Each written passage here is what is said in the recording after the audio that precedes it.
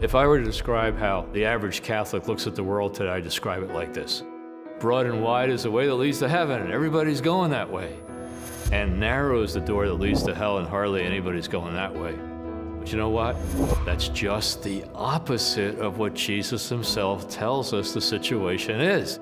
Broad and wide is the way that leads to destruction, and many are traveling that way. And narrow is the door that leads to life, and few there are who are finding it. Now, Jesus didn't say this because this is how it has to be. People who are on the Broadway don't have to stay on the Broadway, and that's where we come in. That's where our prayer, that's where our love, that's where our intercession, that's where our witness comes in.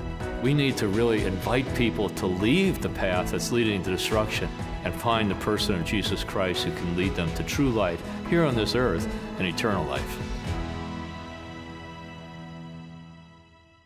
Hey, welcome to another week of The Choices We Face. We have a really special guest this week. We have Bishop Michael Byrnes, who's one of the new auxiliary bishops in Detroit, and welcome. Thank you, Bishop Byrnes. Good to be here. Yeah, well, you know, a lot of people, when they see a young bishop, they say, wow, that's so encouraging. You know, it's really great to see some of the guys that are being appointed bishops these days. But I wonder if you could just we could start the program today just talking about your own spiritual journey. Like, you were born, and then what happened? I was baptized. Okay. Born and raised in Detroit. One of the, at that time, one of the biggest parishes in the Archdiocese, St. Mary's of Redford Parish. Great, you know, probably typical Catholic upbringing. We moved into the parish when I was going into first grade, and the school was so full, there was a waiting list. I couldn't get in until second grade. Wow, those were the days. They're different times, yeah. And it was a great upbringing, great parish experience.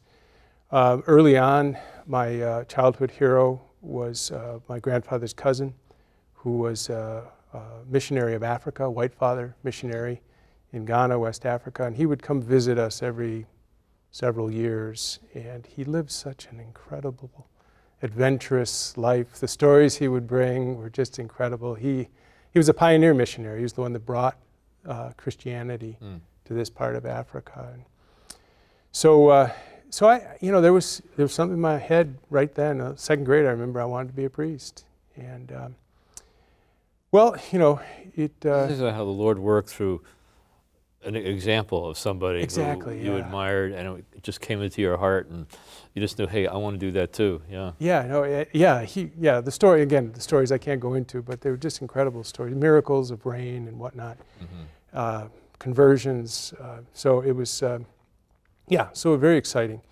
And so, you know, go through regular Catholic school, sisters taught us.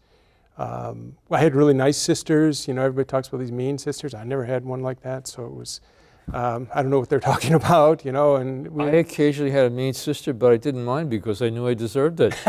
I don't feel bad at all about it either. Yeah, you know, that's right. The Christian brothers in high school, you know, those are the days they used the leather strap on their hands. It doesn't bother me. I deserved it, you know. Yeah, well, then when I got to high school, I was with the Basilian Fathers, Catholic Central here in Detroit. And same, you know, it was physical punishment wasn't out of order, and it works for boys especially. You know, it just really works. But it was in high school that, you know, as a young kid, Jesus was very real and very close. And as I got into middle school, especially 8th grade, and then into high school, I started getting, there was confusion, you know. A big thing, the thing I mainly remember 8th grade was Jesus Christ Superstar, which was just confusing presentation of Jesus. When I got into high school, it was Godspell, and we started reading books like Jesus in Bad Company, like he was a revolutionary, and another one was Jesus and Logotherapy. So now he's this so who is this guy? You know, he started becoming distant and confusing to me. I still had that in mind about being a priest, but it was kind of further down the line. So when I went to university, I went to the University of Michigan, well, actually here in Ann Arbor, and I was just, you know, getting into the college scene, and I was, you know, there was set of friends. One of those guys, I wasn't like heavy into the drinking culture, but I was enough into it that one of my friends called up and says, "Hey, we need a new bouncer here at Dooley's Bar," which, for people, now it was like the college bar. Yeah. It was very rowdy. And, in certain periods, I was going, well, that sounds like fun. But at the same time, in that same time, I was, a friend came up to me, a friend that I used to go out to the gym with a lot. And I said, "Hey, let's go over to the gym." He said, "Nah, I got something else." And he said, "Well," and so, "Okay, fine." And when he turns to me, he says, "I'm going to a prayer meeting. Would you like to go to a prayer meeting?" And he was a good enough friend, incredible enough friend. I said, "Well, sure, yeah." And it was a charismatic prayer meeting, and something I'd never ever experienced. But the people, apart from everything else, looked normal, like normal people. Yeah. Besides this thing that was going on, really, they seemed like normal people who were doing this. Yeah, and they talked about Jesus like they knew him. Yeah. And he sounded like the Jesus that I'd known as a smaller child. But now they were, they had a relationship with Jesus that they would talk about. And it intrigued me enough to keep going to the prayer meetings. I went through the Life in the Spirit seminar and was baptized in the Spirit, and my life changed. It was one of those encounters that changed the direction of my life in a very decisive way. I continued with these young people through my college years, and after college I'd been thinking at that point about medicine, and I just felt the Lord calling me in a different direction. I mean, there was still the priesthood in the back of my mind, but it wasn't as compelling of a call at that time of life. In the mid-'70s, there was a lot of confusion about what it meant to be a priest even. Yeah. And so, it's hard to see an environment there that looks supportive or something you relate to. Yeah, even the religious order. I was an associate of the religious order that taught at my high school. And really, really fine men, really good teachers and whatnot, but there was just something that just wasn't compelling. I'm not going to leave everything behind for something that seemed to me comfortable. Yeah. And so I ended up doing some campus ministry, mainly actually at Eastern Michigan University through our campus ministry outreach, and did a few other things before the call to the priesthood really came back in a strong way in the late 80s. And in 1990, I started back at Sacred Heart Seminary. Started at Sacred Heart Seminary. Yeah. With the priesthood. And then I know that eventually you became a professor there and vice rector there. And people a lot of times don't know what a vice rector is, but that's the priest who's really in charge of the formation of all the seminarians. So, yes, in our case, for sure. Yeah. So how did the whole seminary process go for you, and just the whole? Yeah, well, it was such an opportunity to engage the whole Catholic tradition in a real systematic way. That right from the philosophy forward, it was like, this is food and life, and it was. I had a lot of heart knowledge, and the head knowledge started filling out and being able to articulate what was going on in my heart. That it was great. I mean, not every course was great. Some of the times it was kind of like. But the whole thing, though, the chance to get some real grounding in the Catholic philosophical and theological tradition, Right. Yeah. Yeah. I know. One of the things that's kind of amazing. You'll go look at the class pictures, and we were classmates together, Bishop Mike. Yes, I noticed that. Class of 1996, MA in theology and MDiv, and here we are. Here we are. I had a beard then too, so. Yeah, I know. Yeah. So eventually you got ordained, and then they sent you to Rome, didn't they? They did, yeah. That was actually... They sent you to Rome. Our cardinal might have sent me to Rome. Yeah. It was a very specific person. There were some others that had instigated some of it, but on the one hand, I was thrilled to study, I was sent to study biblical theology. which of course my Protestant friends would always look at me saying, "Is there any other kind?" Yeah, that's a good question. Yeah, isn't it, right. really? You know, but yeah, but it was hard. My experience in the parish was, I feel like this is what God made me for. It was just so. Being a parish priest being a after parish ordination priest, was really it was working just for like, you. Yeah, it was, it was exhausting. It was challenging. It was engaging. It was fulfilling. It was just, every day is different, and I was just really looking forward to go on. And I knew, I was going to move on to a different parish. And when I got the phone call from Cardinal Midas' secretary, now Bishop Monforton, my first reaction to the phone call was not very good. I was glad it was with, Father Monforton and not the Cardinal, because it would have. Anyway, but it was hard. It was a couple years of really wrestling with my heart about what is this I've been. Yeah, I understand. They sent me off to Rome eventually too. Right.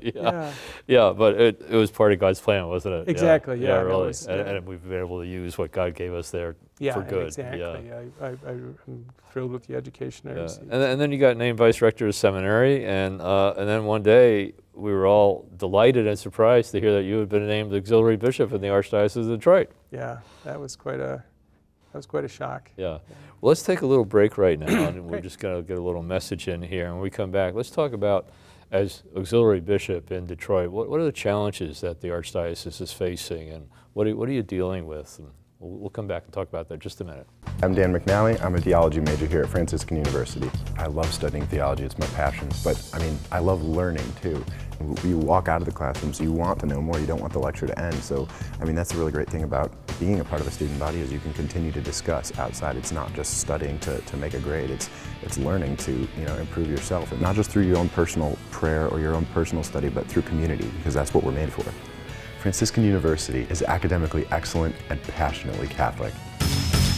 Hey, Bishop Mike, thanks for sharing your own personal journey. It's just always inspiring to see how the Lord leads people and guides people. But now you're right there with the Archdiocesan leadership, and you're facing the challenges that the Archdiocese is facing right now. I know that just in my own classes, sometimes we have to talk about the statistics about what's happening, and some of the decline over the last 10 years that show up in the statistics is pretty sobering, almost like 40 or 50% declines in baptisms and marriages and things like that. And I know the pain of closing parishes and merging them and closing schools and the financial pressures. And how is this all impacting you? And what do you think the Lord's doing? And what do you think we can do? Yeah. Because this isn't just true in Detroit. It's true in so many dioceses. A lot of cities, Yeah.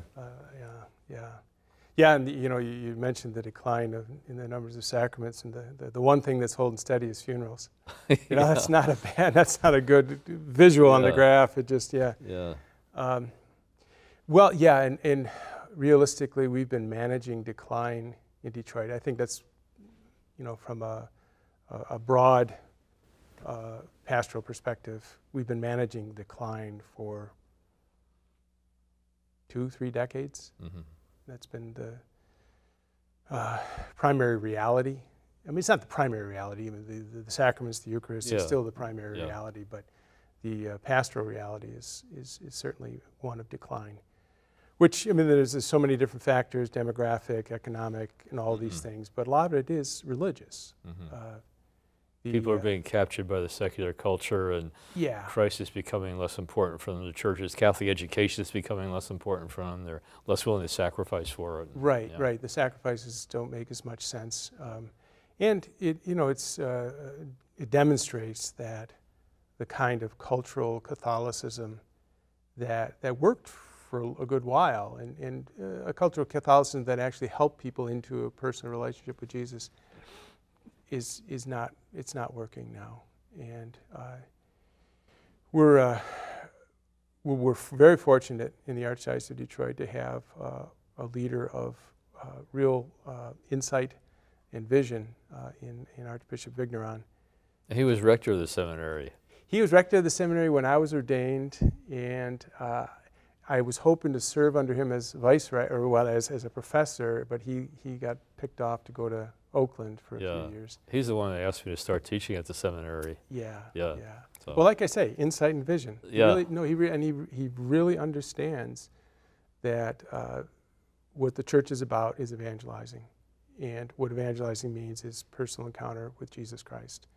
And so we're into a point right now where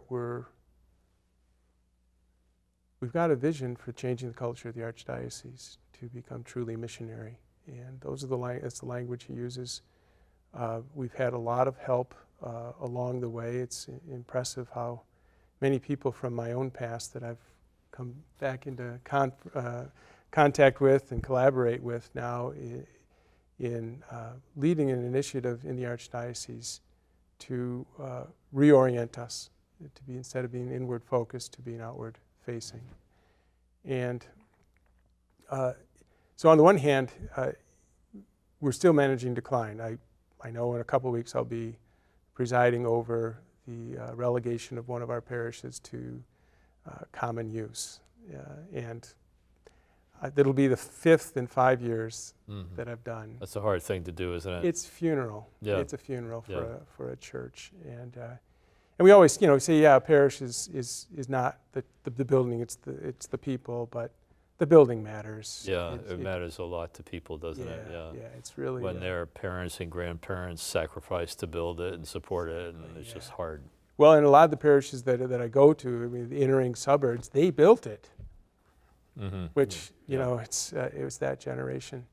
So, so at the same time, being able to preach a strong word of, how do we, people always say, how do we keep this from happening? Well, there is a way. We could try growing, let's try that. It's natural for churches to grow. I mean, if that's the sign of life, of anything, right? Yeah. And so, so there's actually, out of desperation, a certain kind of openness does arise, and I think we're starting to see more than just, a couple of parishes. People starting to understand that we've got to change the way we do things. Yeah. And so that's very hopeful. Yeah, that's really good. Just because I teach at the seminary myself now, I've been somewhat familiar with, over the last several years, a whole lot of different initiatives that the Archdiocese is undertaking to try to get people on board with the whole vision of evangelization. And I know that one of the major things is kind of things leading up to actually a synod. Right. Maybe tell people a little bit about what a Archdiocesan Synod is and what you're hoping from it. Right. An Archdiocesan Synod is an opportunity for the whole Archdiocese to engage in a conversation about important pastoral matters.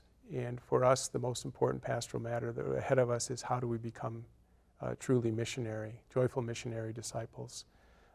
And a synod is a chance to, on the one hand, to offer some spiritual and catechetical formation for the whole diocese around a certain topic. We're planning a series of 20 to 30 three-night missions focused on encountering personal encounter with Jesus Christ. There'll be Eucharistic adoration, strong worship, music, hopefully compelling preaching, and as a way of bringing people into that kind of personal encounter with Christ that changes their heart. Yeah. And that's sort of like a necessity. People aren't going to be interested in being missionary disciples unless they meet the Lord themselves and stuff. I mean, you can teach them about it, you can exhort them to it, you can get them to use the correct language, but it's going to remain somewhat on a theoretical level unless something ignites in their heart where say, wow, taste and see the Lord. He is good. I want other people to taste what I'm tasting. So that strikes me as really a very sound way of proceeding. Thank you, because trying to get more and more people to know the Lord, out of which can come the desire to share Him with others. Yeah. Right. So that's we're taking risks in this, and which we experience being there's a leadership team comprised of myself, the Archbishop, and a set of mostly lay people And we have a pretty strong consciousness of being led by the Spirit in all this.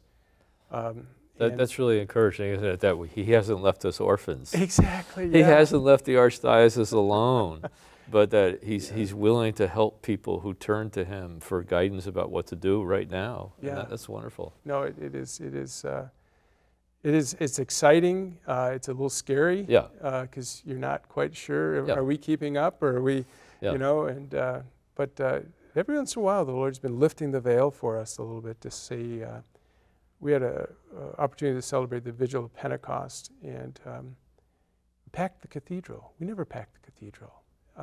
And it was such a palpable experience of the presence of the Holy Spirit in the liturgy that a number of people were baptized in the Spirit and didn't know what happened to them. Isn't that something? Right at the Vigil of Pentecost. Something really so happened to them. Presence. The Holy Spirit really came to them. Yeah. Yeah. And so I felt like it was for us. It was a great shot in the arm of the Lord, saying, "Listen, you know, don't worry, I got your back." Yeah. Or he said, you know, so I. Well, I wasn't able to be there, but I did hear lots of people talking about it, which you never hear them talking about it, you know. And they were saying that the Archbishop seemed particularly like inspired, like the Holy Spirit was coming on the Archbishop, and he was preaching with a fervor that many people had never experienced before. So that's kind of encouraging. It's very encouraging, and it's that wasn't the first time he's I say he's preaching with apostolic authority, and there's something that's really evident. I think I heard he also preached that way at the Chrism Mass. Yes. Yeah. That was perhaps even more powerful. Yeah. Directed to the priests. And So. Yeah, I've heard priests kind of. They say that the priests broke out in applause, which they don't normally do. No. No, that's right. Really? Yeah. Well, that's a sign, isn't it? It is. That's a sign. It is. That not only is the Spirit working, but there's some receptivity there in the priesthood to recognizing the voice of the apostles, the power of the Holy Spirit. Yeah. So we've got a great week upcoming. Our priest convocation every other year.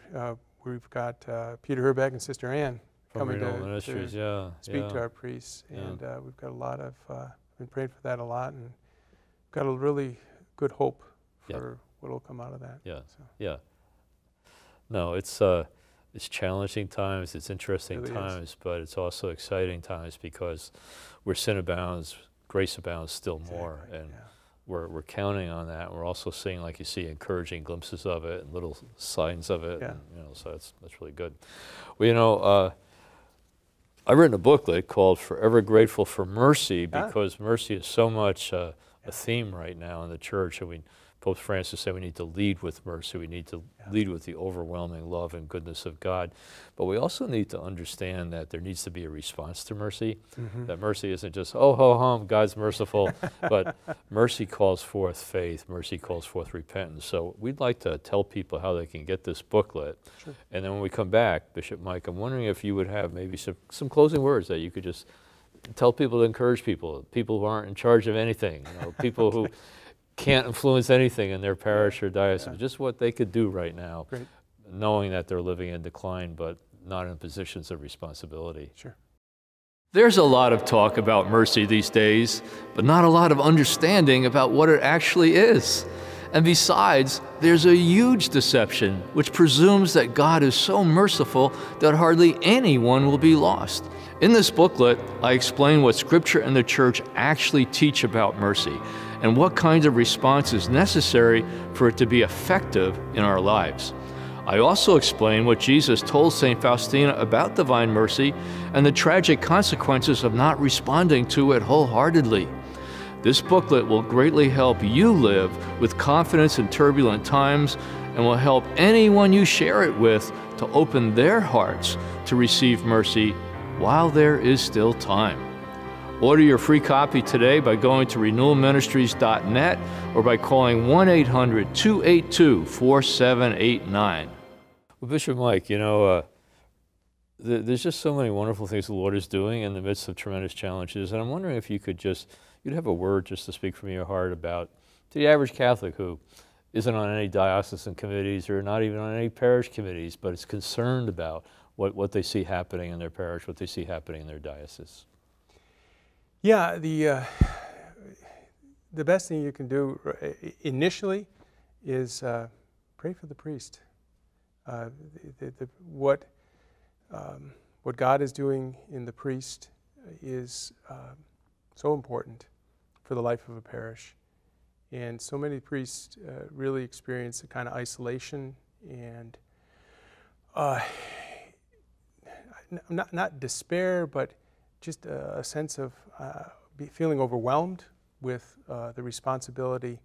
And so prayer and encouragement of your priest is essential, because so much of the renewal of a parish, while it needs to be driven by the lay faithful, it goes through the priest. And for a priest to experience encouragement, positive feedback in the midst of some of the other feedback, it just goes a long way to encourage him and to give him the kind of energy and confidence that he can collaborate effectively with the lay faithful. So that would be my most important advice. Yeah, and also there's nothing to stop a layperson from helping other people encounter Christ. Exactly. They don't have to wait for the whole parish to be renewed or the whole diocese to be renewed. Right. They don't have to wait until there's scintillating sermons. They can just share with whoever they meet. Like Pope Francis says, the informal preaching that happens in conversations, and he even says you can even pray with people at the end of these conversations and bring Jesus into the conversation. So anyway, I'd actually like to ask all our viewers to pray for the Archdiocese of Detroit. I know this is special pleading because it's the Archdiocese where I teach in the seminary and where Bishop Mike is from, but if one Archdiocese can really experience a significant turnaround like is going on right now in Detroit, special things are happening in the seminary, special things are happening amongst the bishops, special things are happening amongst many people. So I'd like to ask you to commit yourself to pray for the Holy Spirit to continue to work powerfully in the Archdiocese of Detroit. Continue to pray for Bishop Mike and for Archbishop Vigneron and for the seminary, and just that the whole Archdiocese may more and more open to the power of the Holy Spirit and experience renewal, because if it happens in Detroit, it can happen anywhere, right? Amen. Amen. Amen. Thanks so much, Bishop Mike, for being welcome. with us today. Really appreciate it, and really appreciate your life and your work and your ministry. Thanks very much. Yeah. Until next week. This is Ralph Martin wishing you the very best, a life of openness to the Holy Spirit, and just do whatever He tells you.